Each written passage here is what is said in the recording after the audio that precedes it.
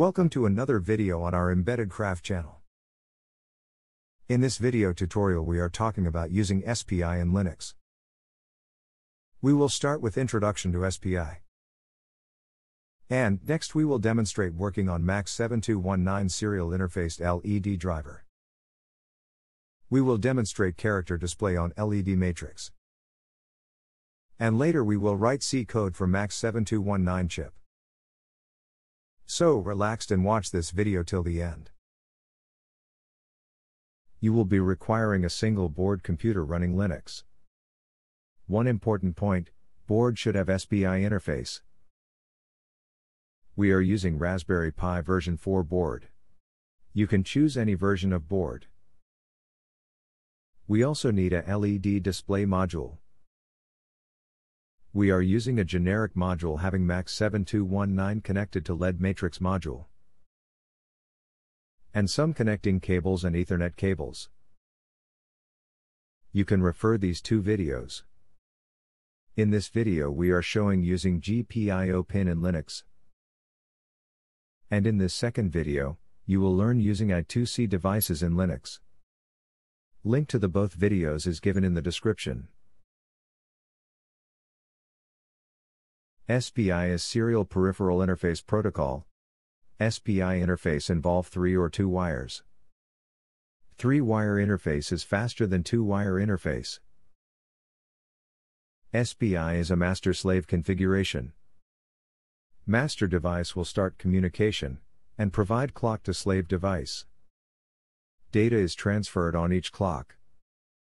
Data can travel in both direction. That means from master to slave and slave to master. SPI device speed can be up to 60 megabits per second. Now the question may be where SPI interface is used. Many sensors chips are having SPI interface. For example, thermal monitoring and pressure monitoring systems. And SPI is also used in NOR flash interface. Let us talk about SPI interface lines. There are 4 lines. This is SCLK clock line. Clock is generated by SPI master. SCLK line is output line from master. For data transfer there will be 2 lines. One is MUSI.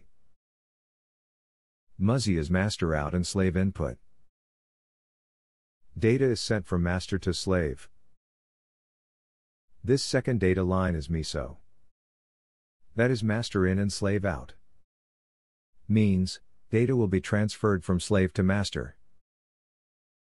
And there will be a chip select line.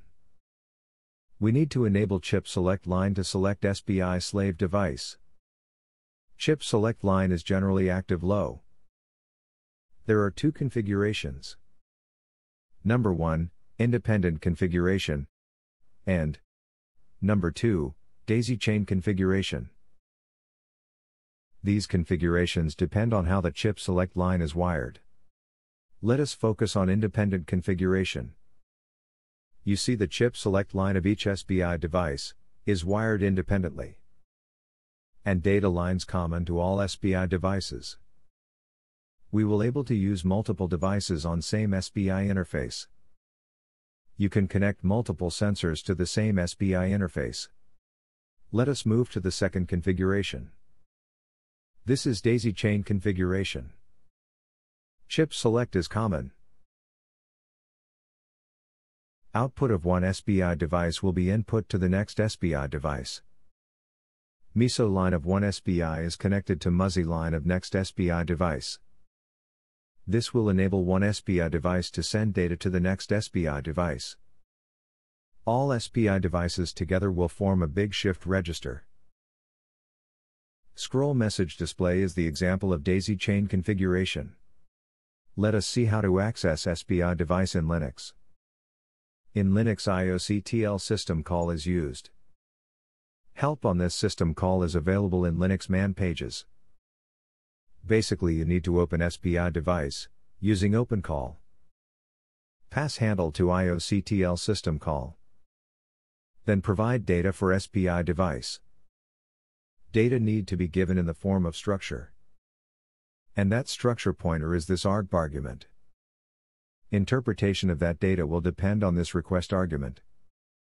We will see exact usage of IOCTL system call in, next slide. Accessing SPI device is 3-step process. Step number 1 is open SPI device. Step number 2 is configuring of SPI device. Step number 3 is reading and writing to SPI device. Let us see these steps in detail. Let us consider that SPI device is connected to SPI 0 interface. First step is to open SPI 0 device. So, we will say, open, and root, and dev, and SPI 0. And second argument is access flag. O_RDWR means, we want to open SPI device read-write mode. This open call will return handle to SPI device.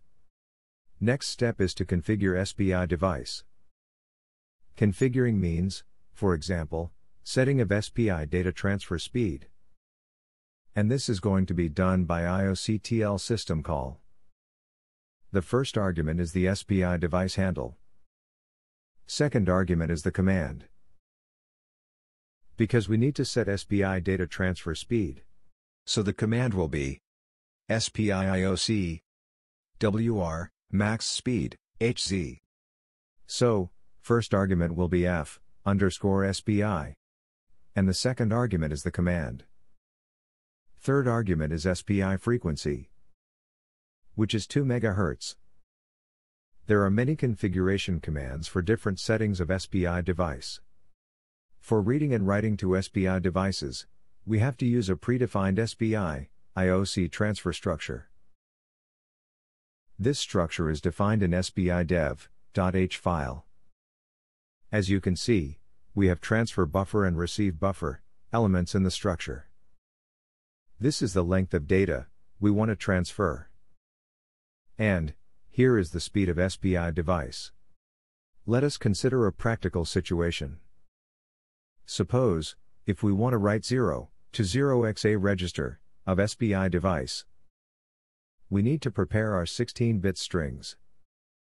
str_temp0 will get 0x0a, and str_temp1 will get 0x00. We will fill SPI IOC transfer structure. TX buffer will point to str_temp string. Length will be 2, because we are sending 2 bytes. RX buffer will not point to anything, as we are not going to receive any data. Finally, we will use IOCTL system call. We will use SPI IOC message request and pass our structure. This will send 2 bytes to the SPI device. And SPI device will interpret 16 bytes. Interpretation is that, first byte which is 0a is the register. And the second byte is the data which is 0.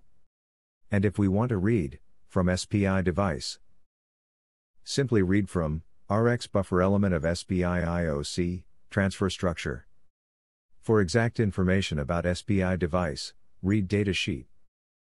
For example, to understand interpretation of 16 bits, refer datasheet of MAX 7219 chip. With this we are concluding our first part of SPI interfacing video. Stay tuned for the second and last part of this tutorial. Visit our website for more articles and tutorials. Visit us at www.embeddedcraft.org. If you like our video, please don't forget to subscribe to the EmbeddedCraft YouTube channel. We will meet in our next video tutorial. Meanwhile, goodbye and take care.